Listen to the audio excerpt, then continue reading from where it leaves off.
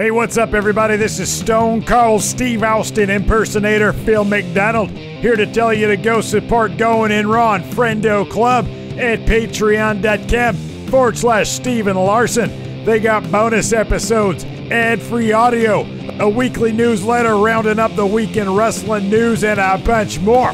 Patreon.com/Steven Larson. Go support or get hit with a stunner. Hey, friendo, Steve here. And Larson. And welcome back to Going In Raw, the only pro wrestling podcast you need to be listening to right here at youtube.com/Steven Larson. Available wherever podcasts can be found, and of course, taped live at the twitch.tv/Steven Larson. It's a very special episode of our NXT review today. We got some news before we review NXT, and also this is going to mark the debut of the Enforcers Level Up review. That's right, after extensive negotiations, after putting together the most complex contract in the history of Going In Raw, we are bringing to you, at the tail end of our NXT review, Enforcers Level Up review. We're going to bring this hopefully every single week, although the complex nature of his contract dictates he can take whatever weeks off he wants. Totally. You know, it's just if he doesn't want to do it, he doesn't have to do it. He doesn't have to. But it's that this time is set aside for him to drop a Level Up review. If some of you don't know what Level Up is, this is great. So like when you go to WWE.com, so it's what they rebranded 205 Live, and now it's like the dark matches for NXT, basically. It's essentially NXT's version of Dark and Elevation. Right, exactly. The great thing is, when you go to like the shows section of WWE.com, you scroll all the way down, and like one of the last things is there is Level Up. Well, you know, when you go to the shows section, all of the shows in their banner, they've got the logo in the middle, and they got all the superstars featured in that show. Yeah. Level Up has the logo and then just dark clouds. There's nobody in their banner. Man, what does that tell you about the show? It tells me, well, I don't know. It doesn't tell because Enforcer's going to let me know everything I need to know about Level Up. So that'll come a little bit later on in the show. It's appropriate that if you're watching on the YouTube, the NXT review today especially is green themed. Now, that's generally because when NXT 2.0 started, it looked like a Nickelodeon set. I mean, it still does. It's just we've gotten used to it. And with Nickelodeon, there's always that green slime. Well, today, green takes on a different meaning, Larson. Would you like to explain? Indeed. Sure. I mean, if you look at the calendar, see what day it is, got to answer the question. So anyways, with RK Bro being a super popular act these days, WWE has seemingly been embracing Randy Orton and Riddle's penchant for making weed references. They even released a new shirt, an RK Bro shirt today. RK Bro 420 says, "I just smoked your ass" on WWE Shop to commemorate the day, but has the company actually softened their stance on the talent's use of marijuana? According to a recent report from Fightful Select, the answer is seemingly yes. Fightful spoke with talent who said that WWE hasn't suspended anyone for a positive test in, quote, years, nor has the company issued fines for marijuana use, despite testing talent for, quote, everything. And I guess the earlier policy was you tested positive, massive fine. Company higher up told Fightful, quote, I haven't even heard anyone as much as gossip over one of the boys or girls smoking weed in years, much less a fine being handed down for it. I don't expect us to come out with WWE-themed cannabis incense anytime soon, but the policy has been relaxed, and we used a lot of that culture in our storylines. Fightful references Bret Hart's comments about marijuana use as an alternative to other pain-killing drugs, and the benefits of not using the pills and smoking weed. And it's nice to see WWE actually relaxing that policy, and maybe it'll lead to fewer wrestlers taking painkillers.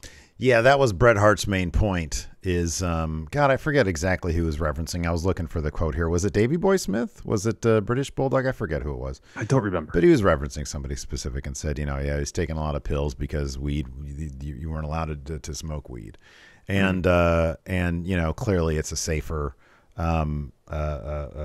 therapeutic, I guess, taking pills, taking opioids. Yeah, yeah, exactly.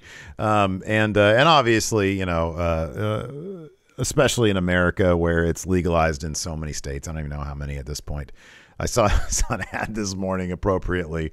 I was watching Pluto TV. They had old on the Buzzer channel. They had The Price is Right. No, they have the Price is Right channel, and it was when Bob Barker was firmly dyeing his hair. It's like, bro, come on, I know you're gray under there. But anyways, there's an ad for, hey, don't get high and drive, because all these recreations of people saying, what? It's legal now. I can smoke weed and drive. And I was like, I've never seen this ad before, but today is 420. Well, that's a while ago, because Bob Barker, for a good number of years, did not dye his hair. No. It was a more recent ad. The commercials are for today. I'm sorry. Okay. Yeah. The prices or whatever it is. The Price is Right was from the 80s. But yeah, no, the commercials from these days. I think is he dead? Did he die, or is he still alive? I know he's not doing The Price is Right anymore. Yeah, Drew Carey. Yeah, Drew Carey is doing. He talk about transformations. That guy's gone through multiple transformations. Looks like a different guy these days. But yeah, no, that's cool. It's more and more part of the culture. Being legalized in so many places, being accepted in so many places. A long time coming. Because it is a very, very useful thing to a lot of people. It's a necessity for a lot of people. Yes. For mental health, for just physical health, et cetera, et cetera. Medicinal purposes, yeah. Medicinal purposes, yeah. In the world of pro wrestling, it seems absolutely appropriate that this is something they would use. Yeah, that's cool. That's good that WWE is, they're on board with this. And yeah, I appreciated the RK Bro 420 shirt. I thought that was funny. Yeah, that's some good stuff right there. Yeah. We got some more WWE news before we move on to NXT 2.0. And this relates to them maybe being interested in even more AEW talent. So, of course, Cody Rhodes has officially jumped ship from AEW WWE, but could other AEW talents potentially do the same? Assuming they have interest from WWE. So Fightful Select reported yesterday that WWE is interested in bringing back FTR whenever their AEW contracts expire. Fightful adds that FTR's AEW deals still have, quote, over a year remaining on them, though. And I think we touched on this a little bit at the end of yesterday's show when the news first dropped. It was since updated with the contract information. It's FTR is having basically like a career year right now. They're going everywhere, winning all the titles. Yeah. And obviously their first tenure in WWE didn't exactly end on the most positive of note. No. But who's to say in another year's time, if WWE is dangling a huge amount of money in front of them, they've gone out and wrestled all the dream matches they wanted to wrestle. And if they get some assurances, seeming like Cody has, that they can be presented the way they want to be presented, you can't discount the possibility of them going back to WWE. It's not a certainty, but if the stars align, so to say, it's a possibility. You can't discount any possibility. After Cody, you can't discount any possibility. They are having, like you said, a career year. They are right now Ring of Honor and AAA tag champions. They will probably be AEW two-time champions coming up shortly, probably at Double or Nothing. Is that match announced for sometime soon? No, they haven't even. Okay, so that's going to happen at Double or Nothing. The FTR's wrestled Redragon first. That's okay. So I imagine that will happen. So by the time their contract comes up, shockingly, I know that it's a big world outside WWE. I mean, the only other thing they really haven't done is go to New Japan. Yep. It's kind of the only thing. And look, there's a lot of great talent. Yeah, they could go to Impact right now and they just hand them the titles if they wanted that. Yeah, I mean, look, there's always going to be the question of what's their priority. If they're loving life now and they hated life back then that's enough. That's going to be enough. That's sort of where you and I sort of stand on what we think about Mox. I would be really kind of surprised. Like, there are people I wouldn't like. Jericho's going back. At some point, he's going back. Yeah. Mox would kind of surprise me. Like maybe, Same. especially not now, but a couple of years from now, maybe. But Mox seems to just love the freedom, and he seemed like he was being driven crazy in WWE. But I do think that Cody is a great way for WWE to show AEW talent, hey, we're not going to mess with you. We're gonna give you a lot of money, but we're also gonna bring you in and we're gonna treat you right. And if FTR looks at the tag scene in WWE now and where it was when they were, around, it's a different deal now. They do treat those tag titles quite a bit better now. And with unification possibly being on the horizon, there's no possibly about it. The match is made. With unification being up for grabs, I don't know. They got some good teams over there. They do, but here's the thing with WWE, and I'm sure they know this firsthand because they've been through it. Right now, a year plus maybe from their contracts being up. Yeah, you look at the WWE tag team division. It seems like they're treating it well because RK Bro is incredibly over. Usos are part of the A storyline of SmackDown. It makes sense for them to feature the tag division more prominently because some of the most popular acts in the entire company are involved in it.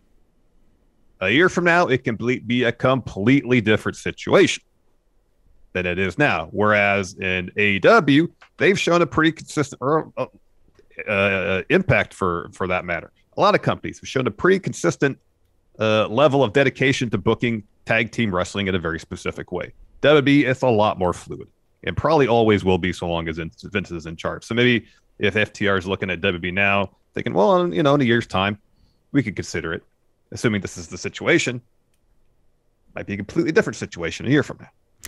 And in AEW, they got way too many tag teams anyways. They do. Like how many FTR tag was teams? Off TV for several weeks. They were off TV. LAX hasn't got the titles. The Lucha Brothers, they did get the titles for like a very short period of time. Yeah.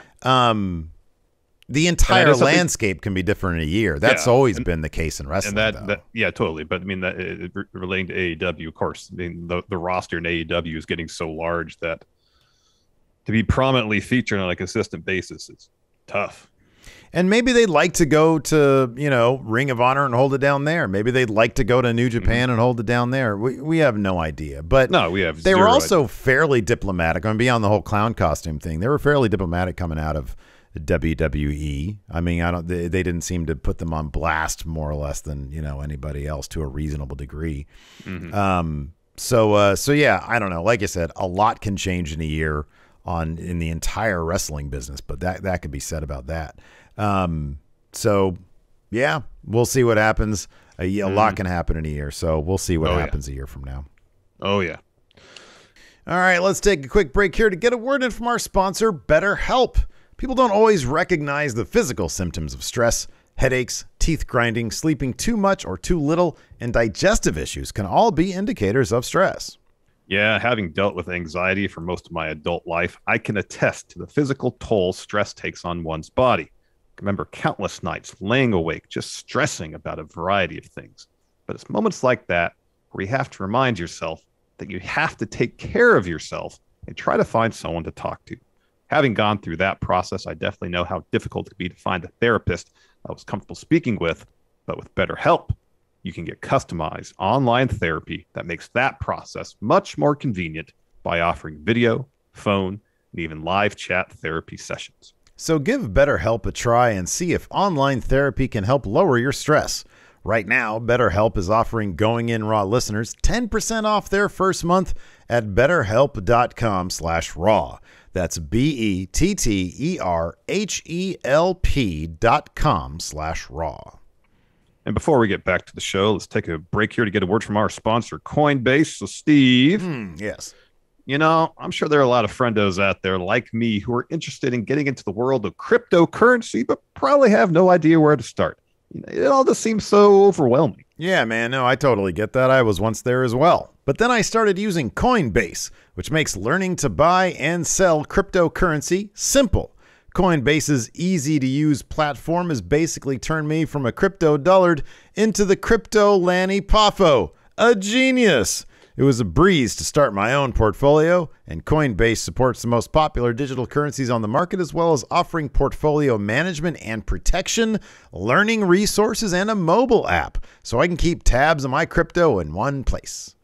Millions of people trust Coinbase with their digital assets, so whether you're looking to diversify, get started, or just find a better way to get into crypto markets, get started today with Coinbase. And for a limited time, new users can get $10 in free Bitcoin when you sign up today at coinbase.com/going-in. Sign up at coinbase.com/going-in for $10 in free Bitcoin. This offer is for a limited time only, so be sure to sign up today. That's coinbase.com/going-in. All right, let's talk 2.0. We say quite often that one's disposition informs their enjoyment of a show. And I don't know, this morning, I just wasn't into watching 2.0, and I think my enjoyment level reflected that for whatever reason. And there's a lot in 2.0 I can salute. They're trying different things. They're developing new talents, and a lot of them I really like. And I really appreciate their approach to booking the women's division. I just, at least like yesterday's show, I really can't find stories that I can get myself really involved in. And so I can't really, right now, I'm having a hard time investing in the show. I'm on the flip side of that. NXT's been growing on me quite a bit. I actually kind of appreciate, like, you know me, dude. I don't mind if it's bad or if it's cheesy. I love when it's good, obviously. When it's boring, leave me out of it. Nothing about NXT right now is boring. I thoroughly am entertained, which is a complete 180, by the Duke Hudson. I love to see him in the main event being super over with the fans in a role that fits him really well. As guy who is in an absurdist situation, and he's playing it as straight as possible. I loved their chemistry that we saw last night, him and Dexter Lumis. I thought that was a ton of fun. I thought it was great seeing Roxanne Perez's debut, seeing her mix it up with Toxic Attraction. I thought that was pretty cool. I love seeing our dudes from NXT UK, Pretty Deadly, being a featured part of the show. The Gacy Steiner stuff, Breaker stuff is corny as all get out, but dude, I love that shit. I love it. He pushes him off that thing. That's fine. He pushes him off that thing, and those weird druid guys just go attack him. It's the best of, like, I don't know, 1994 WCW with the Dungeon of Doom stuff. It's cheesy as fuck, but I get a kick out of it because it's in 2022. So yeah, I don't know. I get you, I guess, but I also like how they're telling stories at a quick clip. Like, they don't mill about. And I love that Wes Lee got some shine last night. Them dancing around the whole situation was a little weird, but yeah, it was weird. But his story, I really appreciate. Zion Quinn steps in, says some stuff about you're not playing it straight or something like that. Wesley's like, I don't even know what that means, man, but I'm gonna go kick your ass. I didn't really know what that meant either. And then Wes Lee goes in there and he ends up taking the L because he's not in a tag team anymore.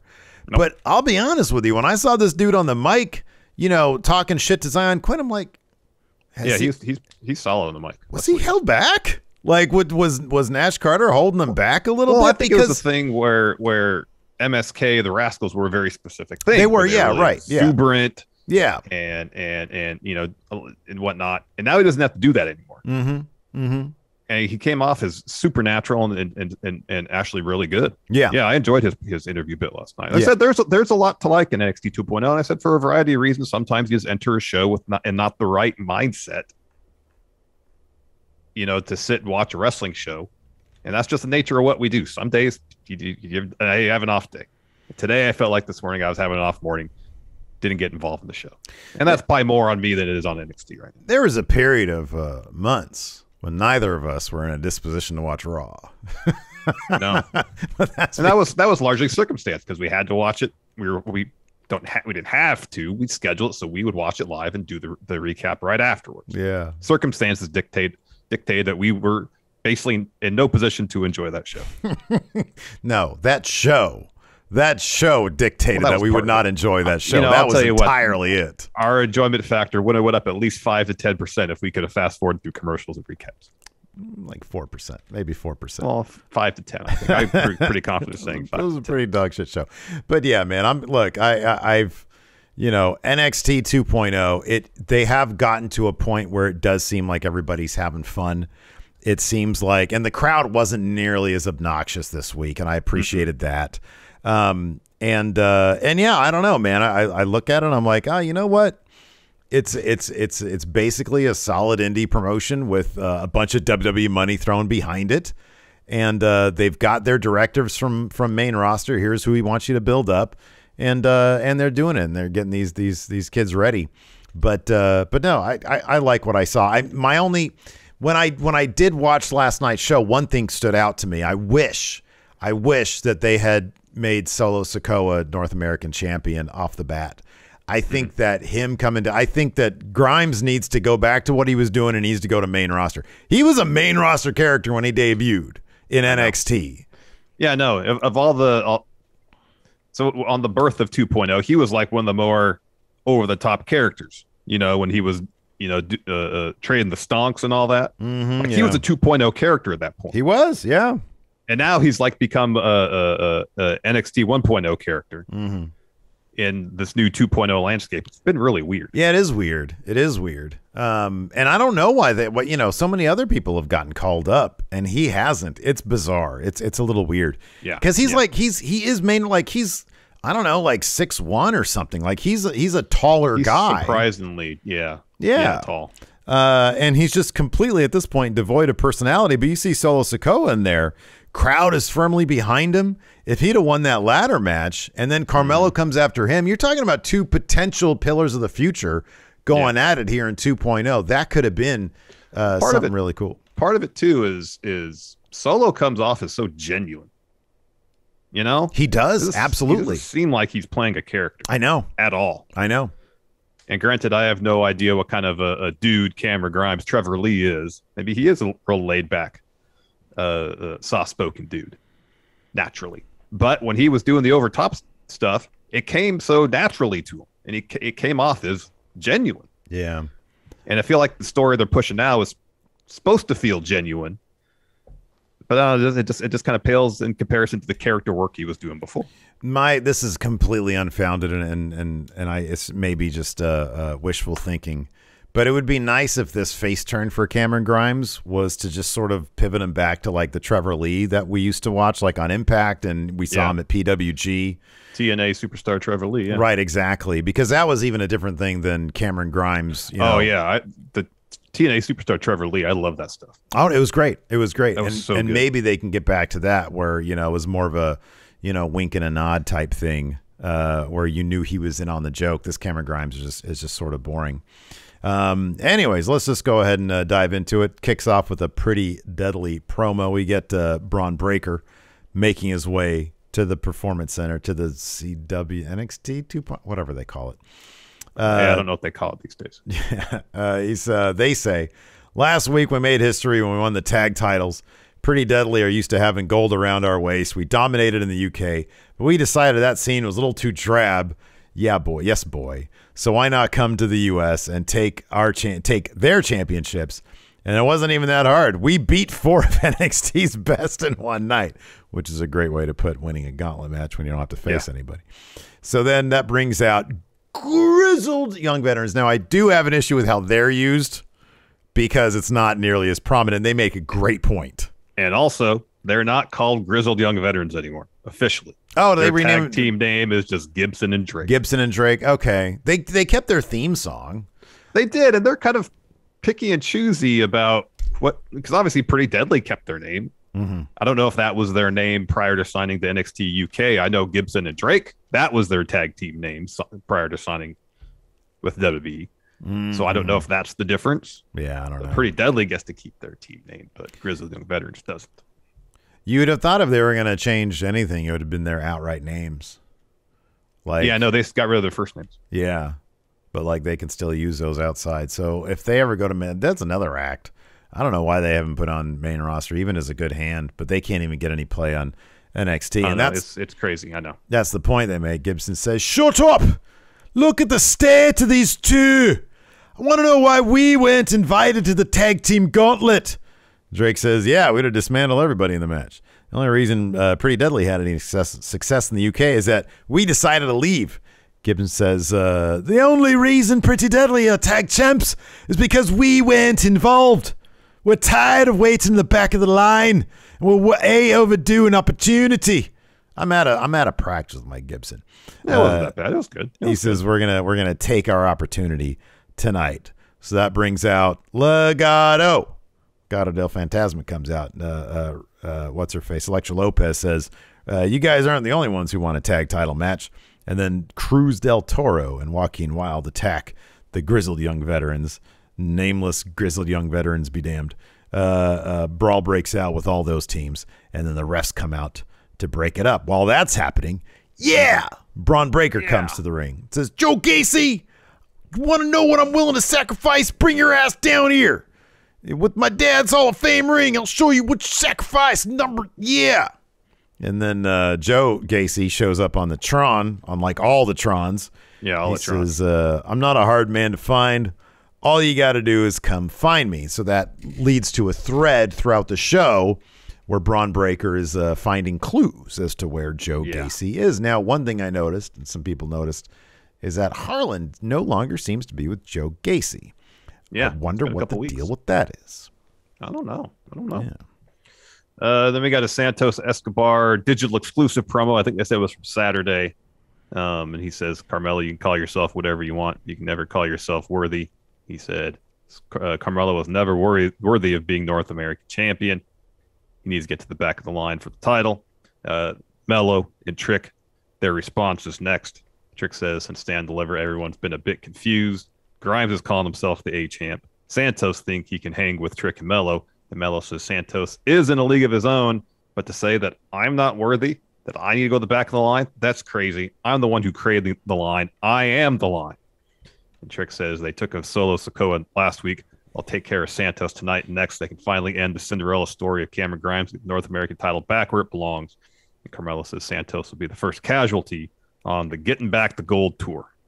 So here's a couple notes of speculation here in our chat. Favorite customer has my favorite one, but then a couple other people have the more realistic one. Favorite customer says Harlan split into many smaller hooded figures. Amanda Talk says, "Didn't Harlan recently get married? If so, he could be off TV for that." That could be true. I remember seeing like an Instagram post or something like that he got married. So yeah. Nick Kyle also mentions Harlan got married. So thank you everybody for that. That would explain his absence then. After that, we had Tiffany Stratton versus Saray. This time Saray had her magical amulet to help her out. Didn't quite get the job done though, and didn't really seem to matter. I know. I was so sad that Saray hit that awesome drop kick, but she totally pulled back on it. Because, I don't know, Tiffany's new and maybe she doesn't know how to take that properly. I'm just speculating. I just noticed that it was every time she was dropping that drop kick on somebody against the ropes while they're sat down. Wrecked them. And in this case, it just sort of like breezed by her head and then Stratton sort of rolled out as opposed to, bouncing off, which might have been the difference here. She also headbutted Saray towards the finish there. I do appreciate the corkscrew Vader bomb finish that Tiffany Stratton has. It's very smooth looking. Yeah. Stratton's got some cool offensive maneuvers, but it was pretty surprising. Now it makes sense where Stratton beat Saray last time because she didn't, she took her amulet from her. Yeah. That makes sense. Yeah. But you'd expect Saray then to get her win back. Didn't Saray get the first win they did? Didn't she do this with the amulet in the first place?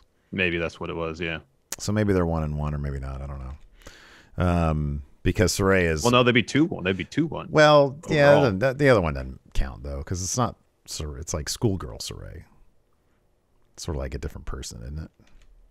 I think that's the idea. the record books, I'm sure it counts the same. There ain't no records in NXT, dude. Yeah, no. Unless you're talking about cage match.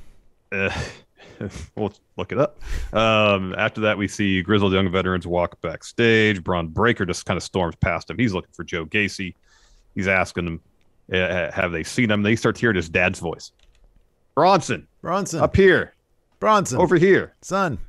So Braun follows the voice and wanders into a room with the cage and the chair and the rope that his dad was in, and chair he was tied to with that rope. Yeah, Dad's not recording. There. There's an iPad playing that segment. Oh no, my dad turned into an iPad. Yeah, I know. Oh no. So then Braun walks into the cage, picks that iPad off the chair, and like, I don't know what he was doing. He picks it up and does this. Do you notice that? He brings it really close to his face. Yeah, well, yeah, man. He needed to know if the brightness was turned all the way down. He's like, wait, is this thing? Oh, it's just an audio recording? Maybe he's nearsighted. Because if I don't have my contacts, that's what I'd have to do. Is this? He's nearsighted. Maybe he's very nearsighted. Bronson's actually 55 years old. And so then he takes the iPad and like throws it down. What if there's some really tiny writing on it? And he looked at it and it says, fuck you. Could be. And then he gets mad and throws it down. Could be. Well, instead of bringing it closer to his face, he could just do the finger pinch and enlarge it.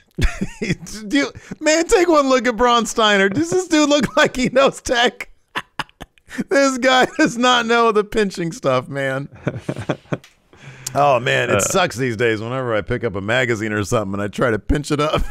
I'm like, why is this paper not pinching up? Not everything's technology, Steve. You get a magnifying glass out, start reading your small the print worst. monocle. The most annoying thing is, so Lacey, like, I don't know, a couple of years ago, I got her, because, you know, we were big Apple people.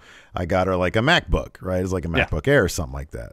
Well, like, you know, I don't know, a year ago, I got myself one of them cheap old Chromebooks, and it's got the touchscreen thing. And hers doesn't. So whenever she brings her Apple over to me, I'm like, hold on, let me check. And I'm like, what this?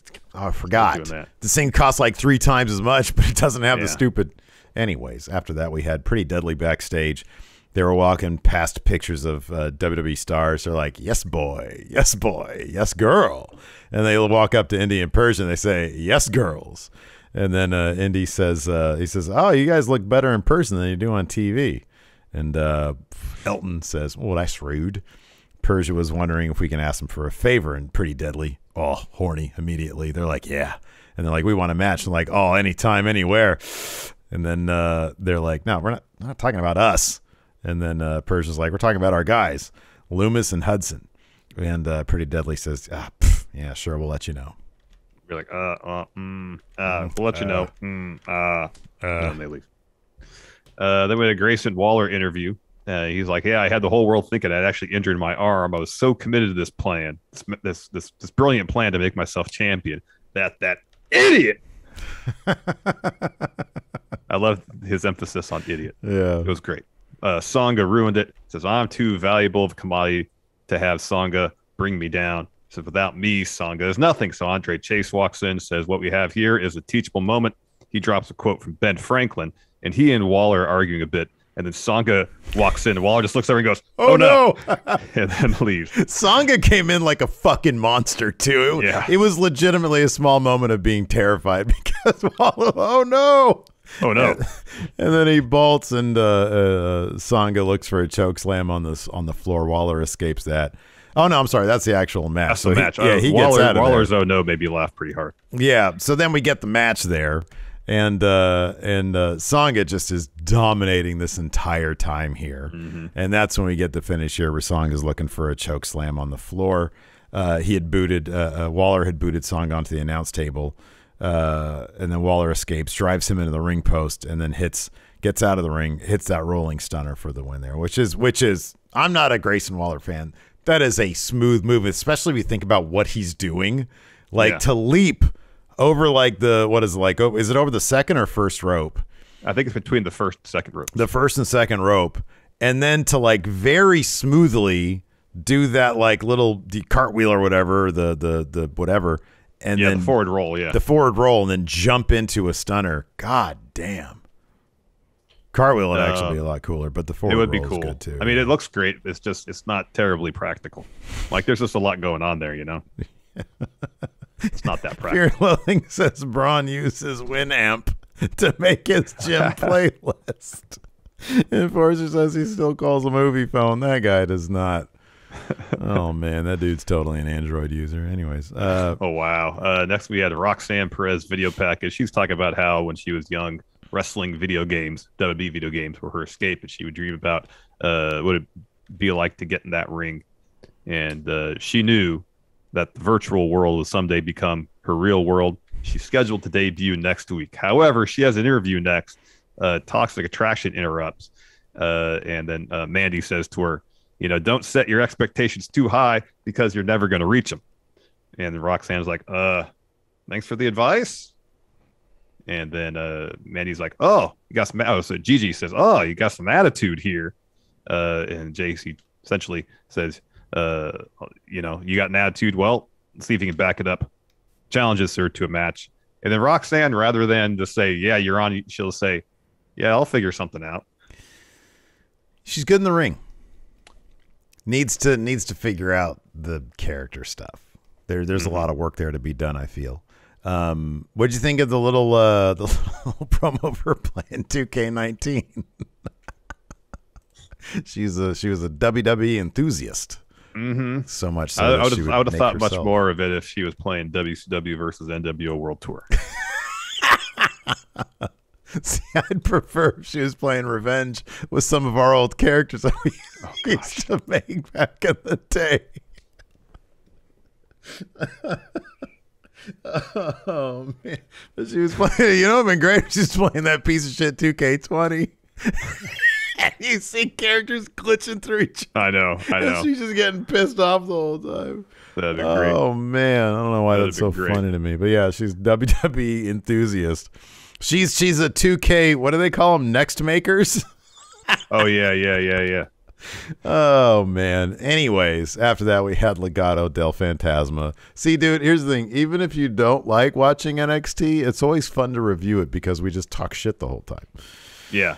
Anyway, World Order says she's a 2K sweaty. That's her gimmick. Oh man, that's funny. After that, we had Legado del Fantasma versus the formerly known as Grizzled Young Veterans, Gibson and Drake. This was like a 4-minute match. This was a very really fast match. Legado got the win with their finish on Drake. And then we had a Santos Escobar promo because he had a match up next. He says, I'm going to take care of Carmelo. And he says, Tony D'Angelo, watch very closely as a true leader handles his business. But before we got that match, we had a Wes Lee interview, and they sort of danced around the whole thing. But also all he really said, he says, last few weeks have been chaotic. He says, rough to say the least. He says, I've had a lot of doubts, and a part of me feels lost. And then Zion Quinn steps in, and he talks some shit. He says, you know what your problem is? You didn't play it straight. And he was like, I don't even know what that means. And I don't even think anybody else here would know what that means. He says, it just sounds like you're talking shit. And he says, but now's not a proper time to give me a lecture. And Quinn says, it's a proper time to teach you a lesson. And he says, well, I might have some doubts now, but the one place I feel at home is in the ring. Maybe facing you will bring some peace to this chaos. And we had a match a little bit later, but first it was Santos Escobar versus Carmelo Hayes. Yeah, this was a really fun match, and they gave it a ton of time. So at the finish, Santos tosses Carmelo out of the ring, hits a suicide dive on Melo, and then puts him back in the ring. And then as he's kind of, that's after he does that, two dudes in suits step up on either side of Santos, and the one from behind produces a tire iron, whacks him in the knee with it. Puts him back in the ring. Were you expecting one of these men to be Fabian Eichner? Actually, I hadn't thought about it until you mentioned it just now. I totally was. When I saw because I saw the video before I watched I saw the video on Twitter, and I was like, oh my God, is the guy like with his back towards us, because he's a bigger dude, Fabian Eichner? And then I looked, and no, it's just two of the guys that have been at like the Performance Center. And Level Up, yeah. Troy Donovan, I think, is one of them. Yeah, they were on wait for the Enforcers recap of this week. Whoa. And he'll talk about Troy Donovan and Channing. Can't remember what the last name was. Anyway, so Melo hits Santos with the top rope leg drop to get the win. Afterwards, Melo and Trick grab some mics. Trick tells the crowd to shut their mouths so Melo can talk. Melo says last week, Trick took out Solo. So there's no one in my way. In 2 weeks of spring break, you're looking at the 2-time North American champ. So Cameron Grimes comes out. It says, Carmelo, you're sounding really confident right now, but last week you weren't confident enough to come out and ask me for a title shot, but that's fine. I'm man enough that in 2 weeks at Spring Breaking, it's on. Solo Sikoa hits the ring. He takes out Trick, and Carmelo gets in Grimes' face and tells Grimes, I'm next, or I got next.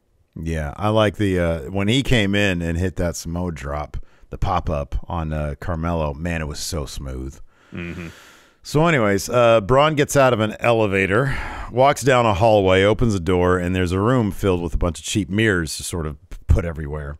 Yeah. He looks in one. He's like, what is this? It's a mirror. Whoa, it's my face. And then he looks in like another mirror, and Gacy appears to be behind him. He's in the wall. And he was in the wall. And instead of immediately snapping back to look and see that Gacy's behind him, he looked very sort of confused as to what was going on. But it's like, it's a mirror. He's behind you. He wasn't because he's got supernatural powers, but still, Braun's slow reflexes on that particular situation were odd, to say the least. Yeah, it's been an interesting pivot from what Gacy was doing to, now apparently supernatural powers. Yeah, I wonder how many more pivot. They're just going to keep on pivot. He's going to go through all the tropes of mysterious guy until they find something that works, which they never will. So he's just going to keep on. They never find anything.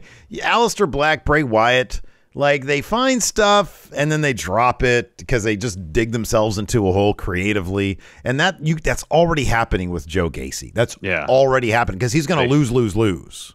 They've taken years of creative overturn and managed to do that with him in 6 months. I know, right? Yeah, he's just that trope. He's the supernatural guy trope. Yeah. Yep. Next, I like this bit. So Bivens was on the phone with Ivy Nile, and he's telling her, hey, Diamond Mine has to have a presence everywhere, including the United Kingdom. And Roddy's the punching bag. He just yells, yeah, she's there for a reason, to dominate.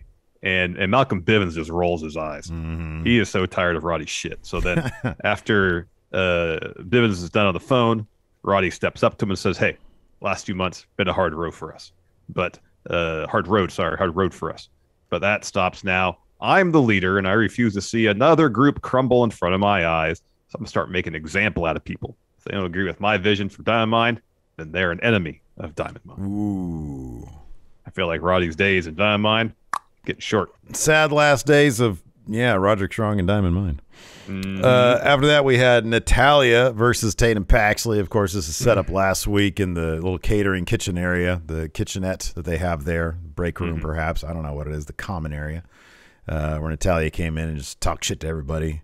So Tatum Paxley, within about, 4 or 5 minutes, tapped out to the sharpshooter because no man can escape the Scorpion Deathlock. Scorpion Deathlock, no.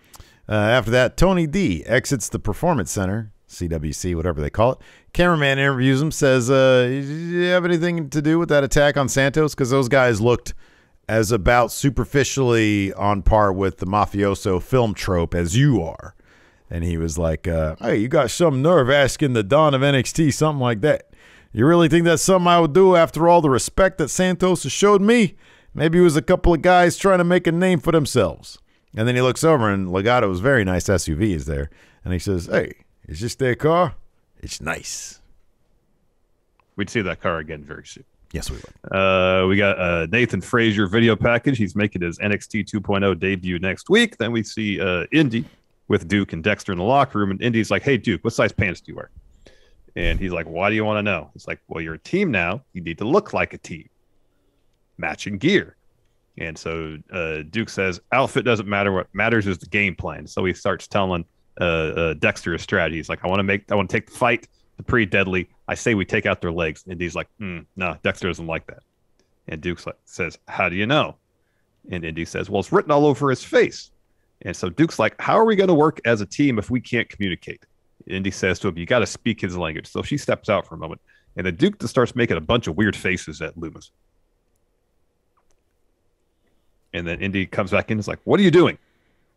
And Duke says, he's not saying anything. No, she said, yeah. She says, you're not saying anything. Yeah. This isn't going to work. And Duke says, this is stupid. This is impossible. And he storms out. Yeah. Irritated Duke is my favorite Duke. After that, we had Zion Quinn versus Wes Lee. And Wes Lee, he put up a good show here. But in the end, he misses a springboard. You know, they had such great chemistry that the idea here is you take one of the dudes out of the equation, Wesley has nobody to bounce off of. His entire game is different now. And so Quinn is able to hit that the running forearm finish that he's got for the win here. So, yeah, Wesley on the road to becoming singles guy or maybe finding a tag team partner. Who knows how that's going to – maybe he'll I don't know. I kind of want to see what this guy can do as a solo guy. I can see him there with Carmelo and Solo Sikoa, right? That could be really good stuff. Yeah, I'd love to see that too. I mean, I don't know. Next week they'll probably put him with Draco Anthony, though, because he's got a thing with Zion Quinn. I don't know. That's possible. Anyways, we have Natalia in an interview talking about how Cora Jade loves to play the victim. Had they done the Cora Jade video already? We talked about that. Oh, we skip over that, or I didn't note that. There was It happened. It happened after the Sangha Grayson Waller match. Okay, so yeah, there was a quick Cora Jade video where she says, "You know what? Natalia was my hero, but I got no problem kicking her ass if she's going to behave this way." She even has a picture of them, and then she rips it in half. Oh, and then she steps on the Natalia part of it. Yeah. So, anyways, this is sort of a response to that. Natalia says Cora loves to play the victim. She says, but last week wasn't an attack. It was me acting in self-defense. She says, every single woman who blossoms in NXT goes up to Maine and they go and find me. So instead of Cora coming to find me, cut my legs out, I came to find her in her own home. And then Nikita Lyons steps up to Natty. She says, I heard last week that you put the whole locker room on notice. She says, I'm putting you on notice. So after I beat Lash Legend next week, I'm coming for you. And Natty says, you know what? When you're at the top, everyone wants a piece. But when I have you and the sharpshooter screaming just like Cora, you're going to know exactly what to do. And Nikita says, don't worry, I'm flexible. Hey, now. After that, we had Roxanne Perez making her NXT in-ring debut against JC Jane. So towards the end, Wendy Chu shows up on the Tron, and she's in the Toxic Lounge, Toxic Attractions locker room. She's done a bit, as she calls it, remodeling. She's tore up the place. And so, of course, this distracts JC as well as the rest of Toxic Attractions. Allows Roxanne to hit JC with Code Red to get the win. Yup. After that, we had Legato out in the parking lot. Santos is like, I don't care about Carmelo. I care about finding the guys who attacked me. They walk up to their car, and there's a boot on it. And they're all confused of what it actually is. Well, not like a boot you wear on your foot. There's like the boot on the wheel. Yeah. I thought that was sort of general knowledge. Oh, it is. I mean, as a general term, that's why I wrote. That's what I know it as. But I also want to make sure for people who might not know what a car boot is, like Legato, because they're like Joaquin Wilde runs up to him, is like, "What is this thing?" Yeah. And I was like, "Yeah, it's a boot. It's a boot. It means you're parked wrong. It means you're parked in the wrong spot, buddy." Or you got unpaid parking tickets. Right, yeah, exactly, yeah. But in this case, it seems to be more like Tony D's guys got to the car. Yeah. Oh, so there's a dead fish on the hood. Oh, yeah, and there, yeah. Generally, but that is not something that shows up if you have unpaid parking tickets or if you're parked in the wrong spot. Generally speaking, parking enforcement does not leave a dead fish. Car pranks. They're clearly playing car pranks here. Dead fish. Dead fish is a dead giveaway for car pranks. Indeed. So Santos says it's obvious who did this. Oh, that's right. Organ Grinder says a car boot is different in the U.S. versus United Kingdom. Car boot's a trunk. That's what they call it in the United Kingdom. The trunk. There we go. We call it the trunk here. After that, we had our we get this quick bit with Joe Gacy. He's sitting in front of like a bunch of security screens. He's like a security central. It's like Keith at the DMV. PC. Yes, exactly. And so he's like, no, not there, Braun. I'm not there. Not there. And he says, it's time I end this. And he gets up and leaves. And then we have the main event. Sorry. Yeah, so it was a Pretty Deadly versus Duke Hudson and Dexter Lumis. Of course, the story here would be, can they coexist? And eventually they do. At a certain point, they get on the same page. They trade some thumbs ups. And but in the end, unfortunately, because of the chemistry of Pretty Deadly, they were able to get the win here with their finish? It's it was a big boot. Elton Prince just hits boot on Duke.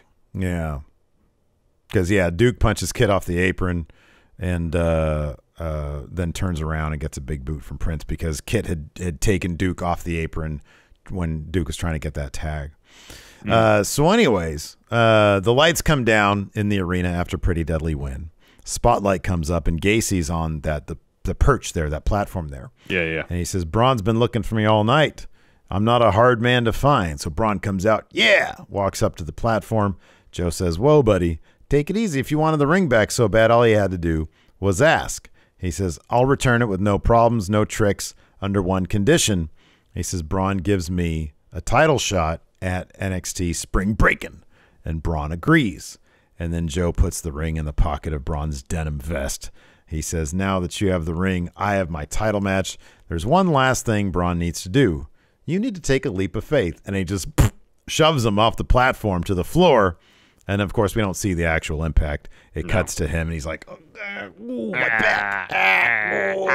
And then there's, like, druids surrounding Braun, and they just sort of, they hover over him and start tickling him or something. I don't know what they're doing. He just goes, get off. Yeah, they weren't like kicking or throwing hands or anything. They were just moving around weird. It was kind of like hovering over him. It was like they were doing a little huddle dance over him because they were kind of going from side to side. And I don't know, maybe he's claustrophobic. Who knows? Maybe. I don't know. And then Gacy just stands at the top of that platform and just watches it with a smile on his face. They just started coughing all over him. He's like, oh, no, it'll be gross.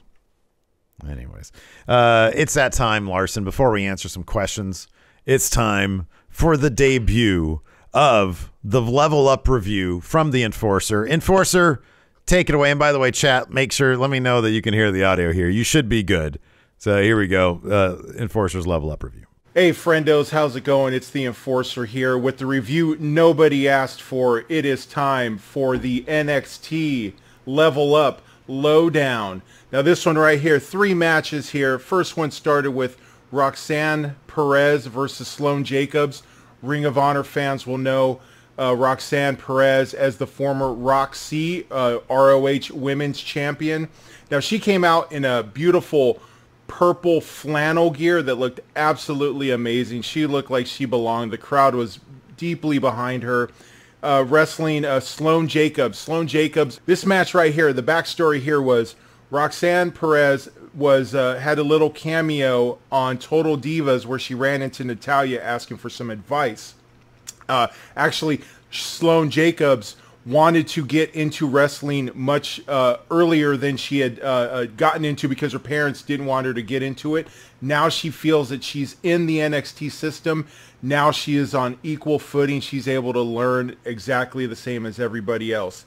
This match right here, I'm just going to run down to the finish where it had Roxanne Perez. She hit a side Russian leg sweep into sort of a stalling, twisted backflip handstand sort of thing. So it was like a twisted bliss, but it was a 180 on the ground, and then she like went backwards and then did the 180 on top of Sloane into a finisher, which was like a stalling Canadian destroyer. So she got up when she was on top of Sloane. She sort of did a preen, and then she completed the move.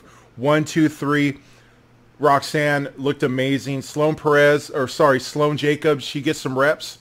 Going to be good. Second match, we had Damon Kemp versus Troy Donovan coming out with his tag team partner, Channing Loren. Now, the backstory here with Troy and Channing is Troy is a farm boy. Channing is a city boy. The only time really that any action or offense was done by Troy was through the distractions of Channing on the outside to Damon Kemp.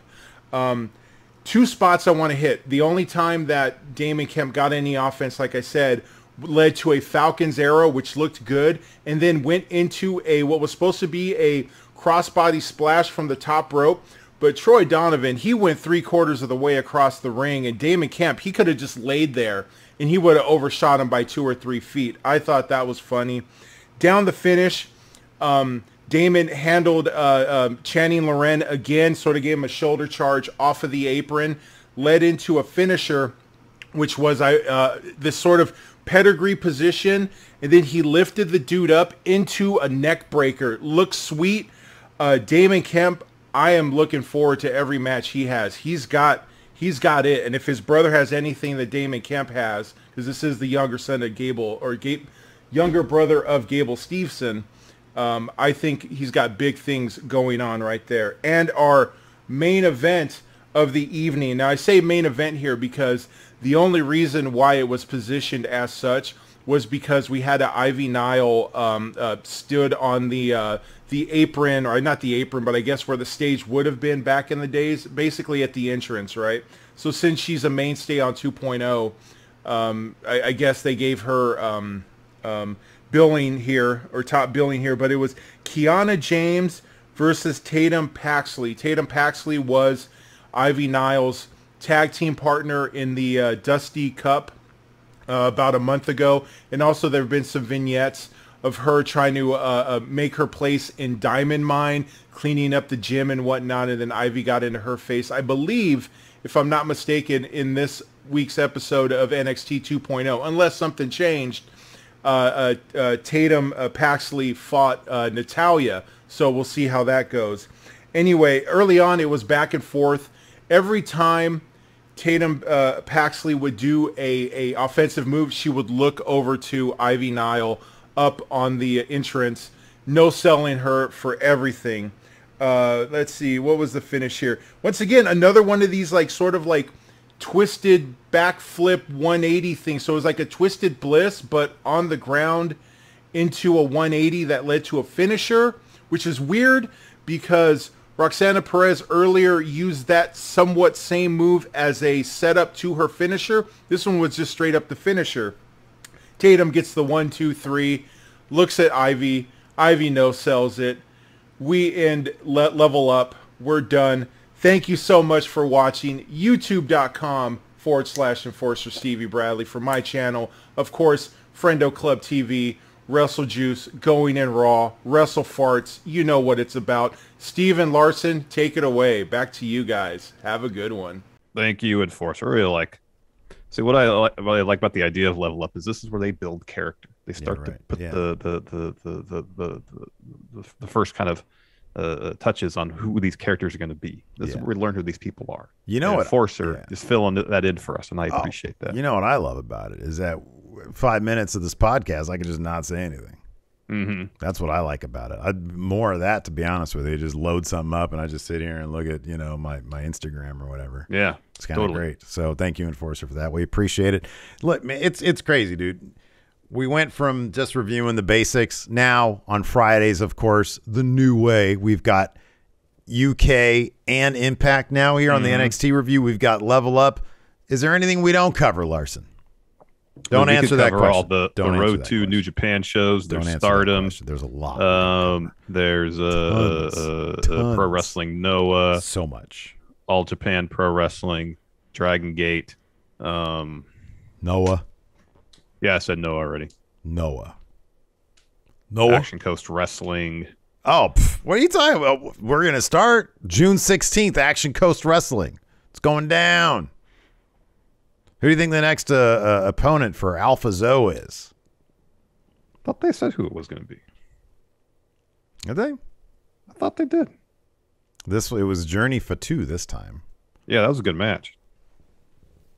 Johnny Butabi's got his next challenger for the Best of the West title. Yeah, that's El Flaco Loco. Yeah. Anyways, let's answer some questions while you look. What are you looking up? I'm looking to see who are the results on Twitter. No, who Alpha Zoe's next opponent's going to be. Okay, well, ACW. You find that out. Eli McCaig here on the Patreon, patreon.com/Stephen Larson asks, I recently watched a clip from a podcast where one of the hosts said that he saw AEW getting bought by WWE. This El Chupacabra. That wasn't set up at the show we were at. No, but it was announced via ACW's Twitter. Easy day at the office for Zoe.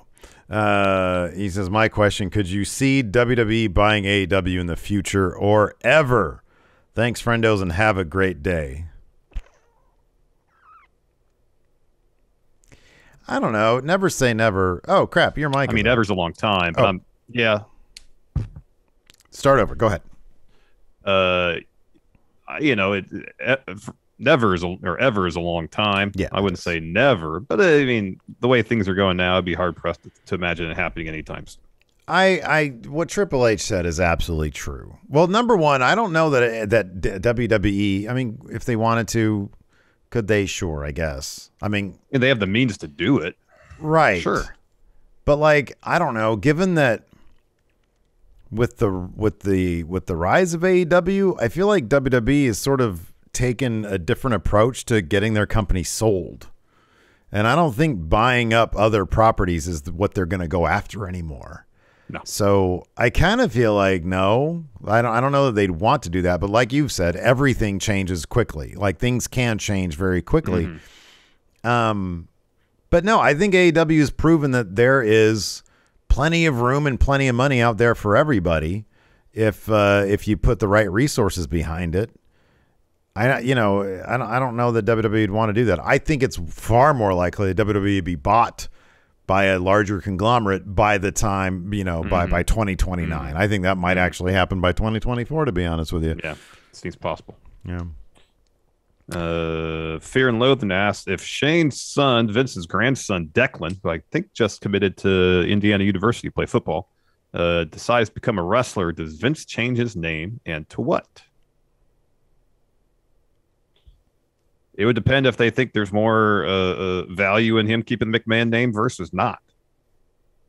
That's really what it comes down to. If they thought he could make more money for the company being Declan McMahon, that's going to be his name.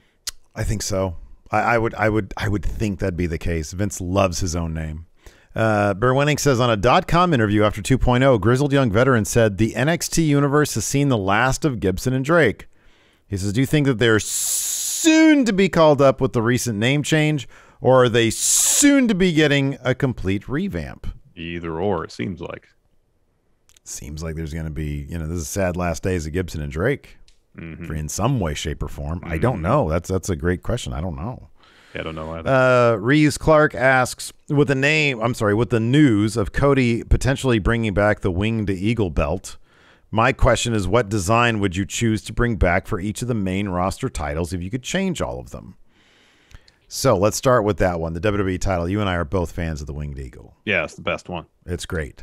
United States Championship.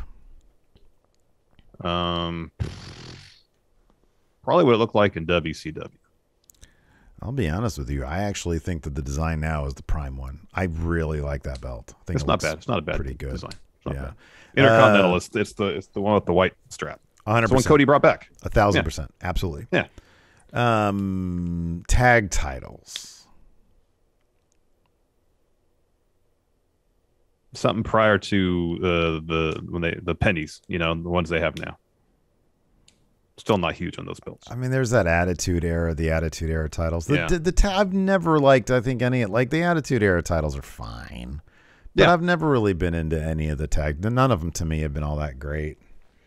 Women's title. The women's title is prime now. Yeah. It's I would never like I didn't like when it just said women on it. That was kind of cheesy. And the Divas title was interesting. It was unique. But I think it was like a butterfly or something. It was a butterfly, yeah. Yeah, I'd bring, for the women's title, bring back the one with Moolah's picture on it. So like the NWA belt. That's what it is. Yeah, exactly. Yeah, I loved when Allison Kay had it. She put her picture on it. Yeah. Let's see. Mayor Planet Houston asks, is it weird Roman still doesn't have an opponent for Backlash? Are they going to have a problem finding believable threats for him to face? They seem to kind of seem like at first it was going to be Nakamura, but then they haven't really done anything else with it. Mm-hmm. Still could be. Who knows? But Drew has a thing with Sami Zayn now. It's like all the other contenders, you'd think, whether it be on Raw or SmackDown, are all doing something right now. I think they're going to try to make a big deal. I think the main event's going to be title unification. I think it's going to be the tag title unification. That's going to be the first time a tag team match. I think main event's in a while. That's just my guess right now, but they're making that to be the big deal. That's sort of the Roman proxy storyline is, hey, go out and do this on behalf of me. I kind of feel like that's going to be because that also could be a situation where, I don't know, RK Bro might break up. I hope not. Xavier Gray says, what do you think the plans are for Wesley now that Nash Carter has been released from the company?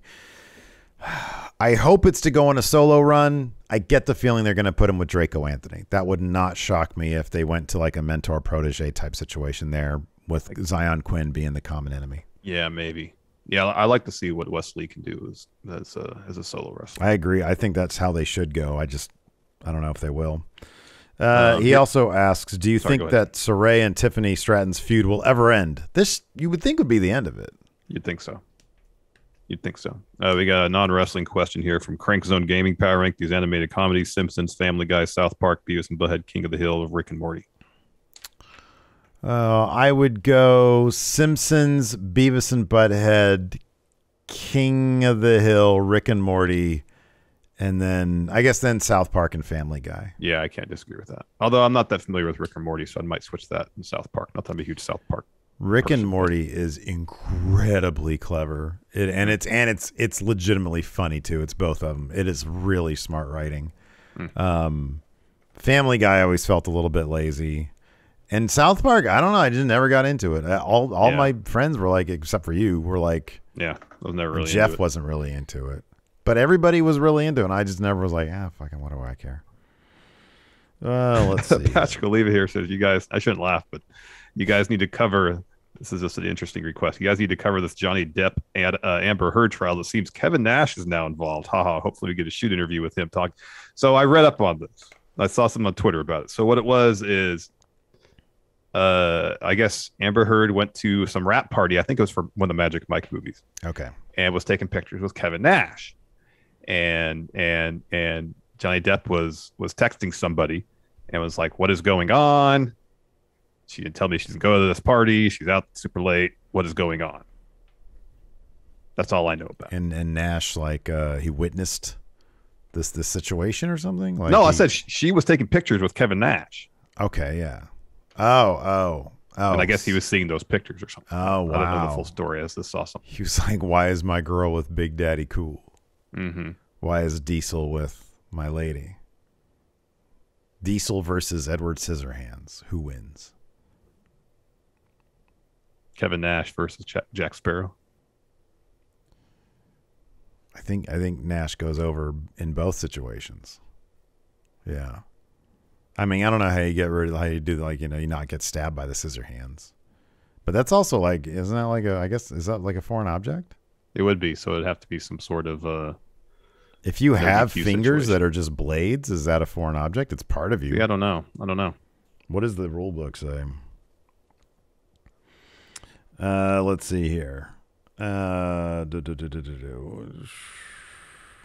Brendan Monroe wants to know, is Solo Sikoa going to win a title in WWE? Yes, he will. Absolutely. He's the bloodline. Of course he is. Yeah, he could win one in NXT pretty soon. Yeah, absolutely. All right, everybody. That's going to do it for us. Thanks so much for tuning in. We appreciate it. Twitch chat, stick around. I'm going to raid somebody. We'll be back tonight for our AEW Dynamite review right after the show airs. Till next time, we'll talk to you later. Goodbye.